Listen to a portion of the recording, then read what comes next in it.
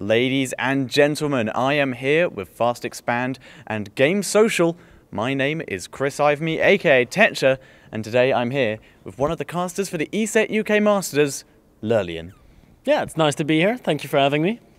Thank you for coming on. And now I'm going to want to talk to you about the whole event that we're here for, what you're casting. But first things first, you were here casting last event. Yeah. How did you get involved with ESET? How did it come around that you came to cast the last event?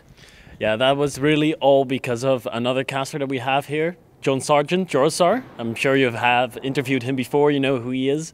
And he was asked to do I-47, but he couldn't because he had some other international events. And back in the day, we were casting together a lot for a different company named Playham.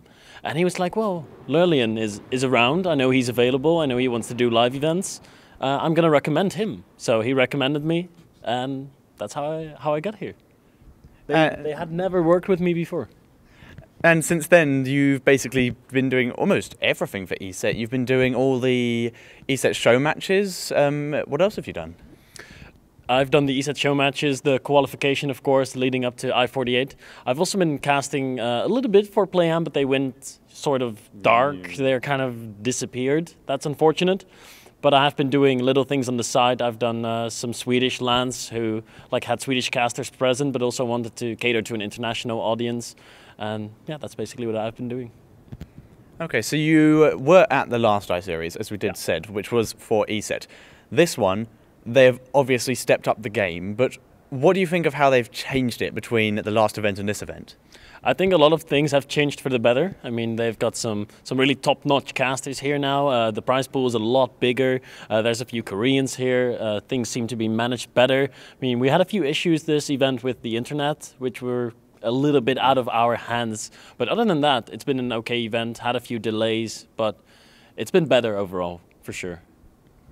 Okay, so you say like the caliber of player and the caliber of casters has been better from all the foreigners coming over, but what do you think of how the UK players have been performing? Do you think that they've risen to the challenge of the foreigners coming over? Definitely, a few of them really having breakout performances, a few UK players, but also a few, someone like Mouse Hero Marine also having a really breakout performance. He's going to be playing in the semi-finals, and you know, it's just a big performance. And of course, Johnny Rico doing exceptionally well in this tournament, going, unfortunately being eliminated, but putting up a really good fight. It's amazing. That guy is really a talent, really promising. Now, you've mentioned those two players, but who else would you say that people really need to look out for? Who's just really caught your attention this I-Series? It's not been so much the Koreans. They were a little bit disappointing. I mean, you have seen some of the games. They didn't all end up winning as convincingly as we thought. I mean, not a single Korean ended first in their group, I believe. So that's stunning, really. It's basically been Johnny Rico and Mouse Hero Marine that really surprised me. Also, Baby Knight doing really good. But other than that, that's basically the three players that really stand out for me that have performed better than I expected them to. So from a non-biased point of view, who is your money on? Hypothetically, if you could influence the result, who would your money be on? If I could influence the result? Yes. Like, so, who do you think's going to win and who do you want to win? Well, in the current situation, I think Baby Knight or Snoot has a good chance, but we also have two Terran players. Like, it's very hard to predict. Sting, of course, being a Korean, probably has the best chances, realistically.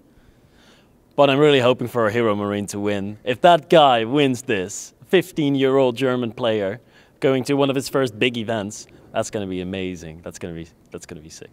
That would be really good. And Hero Marine definitely came in as one of the underdogs for this tournament, and he's really performed well. Like, as you said, he's exceeded everyone's expectations and has performed so well. So tell us about your casting experience for this I-Series. You say everything's been stepped up, but what has your work schedule been like? Work schedule has been really good today because there's a limited amount of games and we don't have double streams, so that's okay. But on the first day, it was basically me and Maddles casting the entire BYOC. On the second day, we were doing the other stream. We had two casters per stream, so double streams. So there was a lot of casting going down, like 8-9 hours per day. Can become a little bit taxing, but we were done early enough, we could sleep enough. it was good. They even bought us lunch and made sure everything was ready and good to go. So the only thing we had to worry about was the games. So what else? Sorry.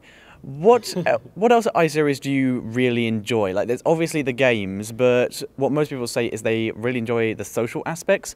What have you just really found that you enjoy at iSeries? Yeah, I came back to iSeries for the girls.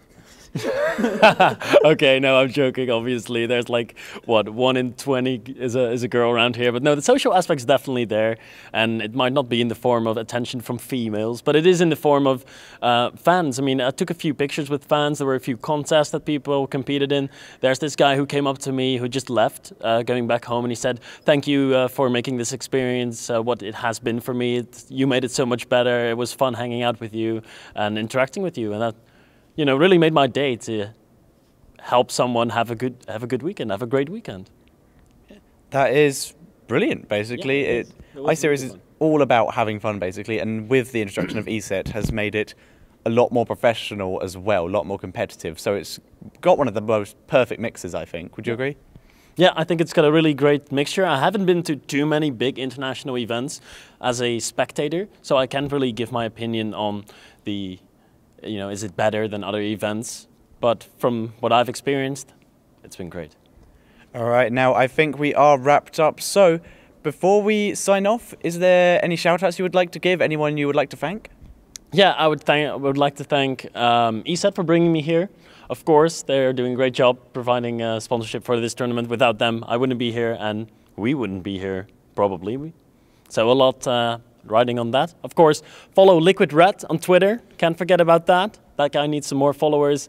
And other than that, it's been a pleasure being here. Thank you for interviewing me. All right, well, thank you for coming on, Lyrlian. And if you would like to see more content like this, or just some other great content about StarCraft in general, then please stay tuned to youtube.com/FastExpandTV.